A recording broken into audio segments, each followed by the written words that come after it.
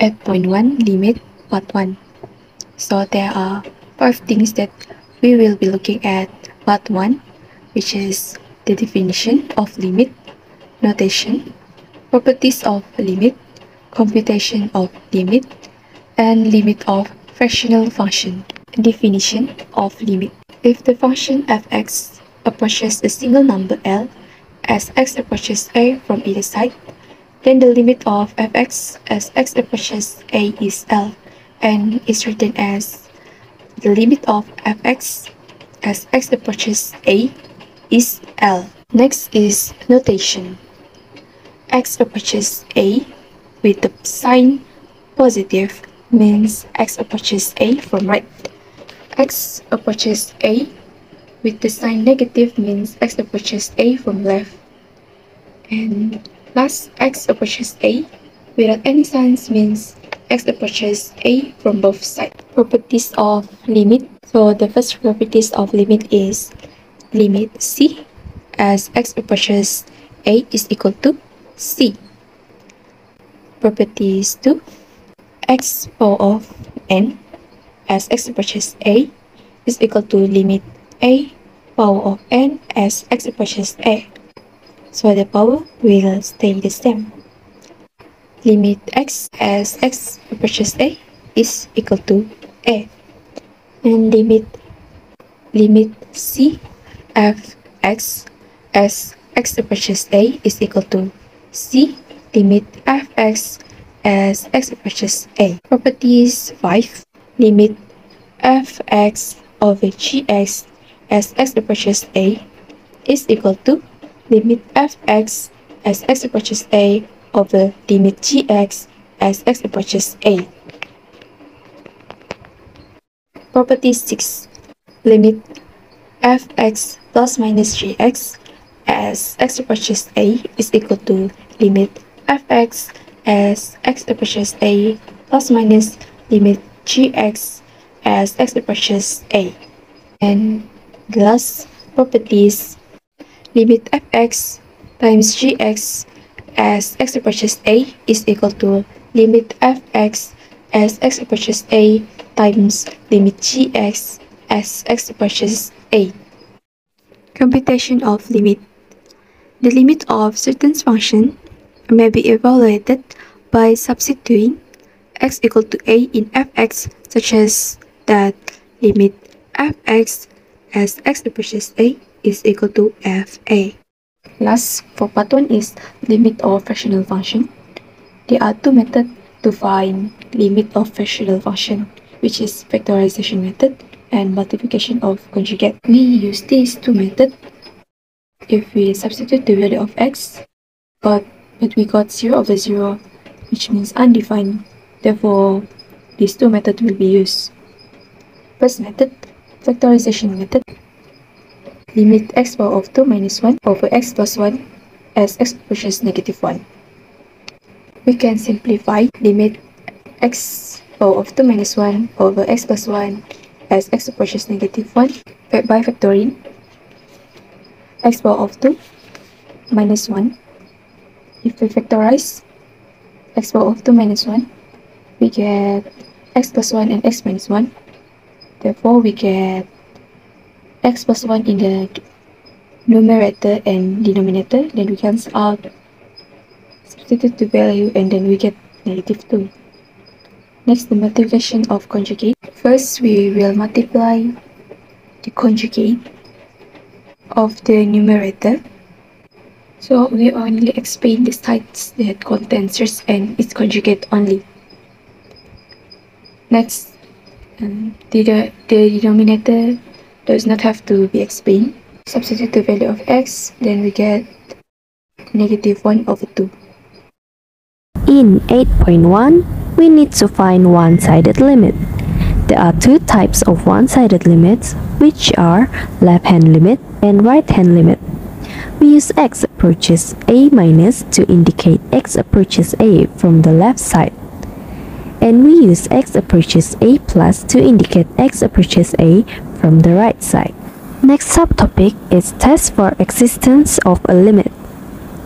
Limit exists if both one-sided limit exists and equal. This means the limit will exist if limit x approaches a from the left has the same constant as the limit x approaches a from the right. Hence, the limit x approaches a will be equal to the constant. Next, we have infinite limits with two conditions. If the function fx increases without bound as x approaches a, then limit x approaches a, fx will equal to positive infinity. Second condition, if the function fx decreases without bound as x approaches a, then limit x approaches a, fx will equal to negative infinity. Next, we have limits at infinity. Limit x approaches plus minus infinity with fx 1 over x to the power of n will equal to 0, with the condition n have to be positive integers. Last subtopic for 8.1 is limit at infinity for rational function. If limit x approaches plus minus infinity, fx over gx is equals to infinity over infinity, then we will have to divide or factorize each term to the highest power of the denominator. Looking at the question that is given in the example, the highest power of the denominator is x squared. Hence, we will need to factorize x squared to each term of the question. That's all for 8.1. Then we will need to continue to 8.2. 8.2 Asymptote. In this subtopic, we will learn about two asymptotes, which are vertical asymptote and horizontal asymptote. First, let's look on vertical asymptote. In vertical asymptote, we will apply method 6, which is infinite limit. A line x equal to a is a vertical asymptote of functions if either limit x approaches a from right fx equals to plus minus infinity, or limit x approaches a from left of a function equals to plus or minus infinity. There are several steps to find vertical asymptote. 1. Make sure that the function is in simplified form. 2. Find the values of x that causes the denominator to be 0. 3.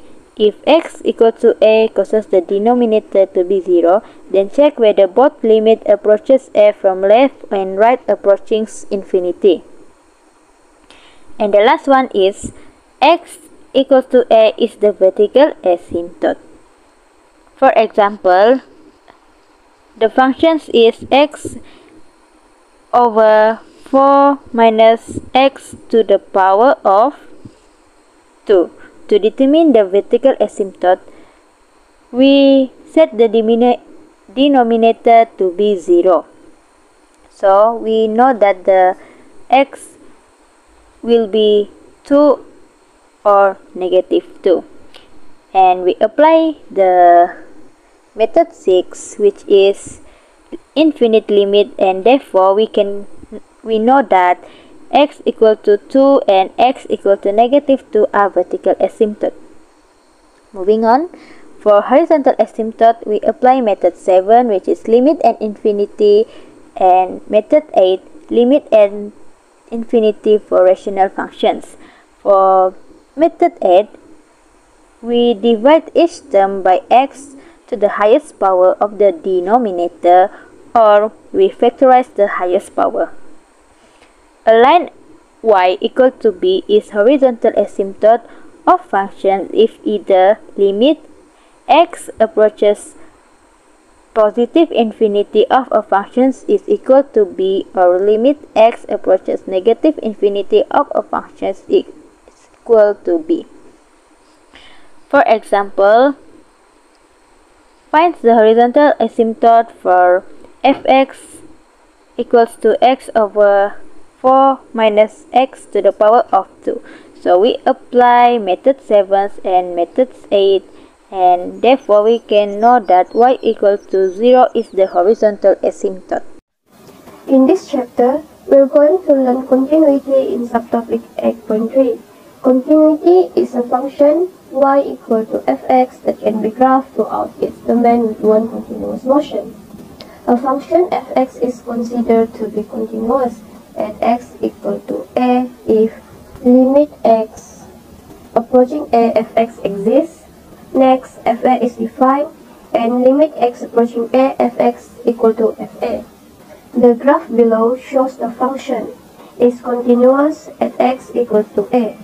Continuity at an interior point. A function y equal to fx is continuous at an interior point c of its domain if limit x approaching c fx equal to fc. While continuity at an endpoint, a function y equal to fx is continuous at a right endpoint a of its domain if limit x approaching a from positive side fx equal to fa. A function y equal to fx is continuous at a left endpoint b of its domain if limit x approaching b from the left side fx equal to fb. The graph shows continuity at points a, b, and c. For c, limit x approaching to fx is defined because the value is 6. f2 is 6, so the limit x approaching to fx is equal to f2, whereas the value is 6. So f is continuous at x equal to 2.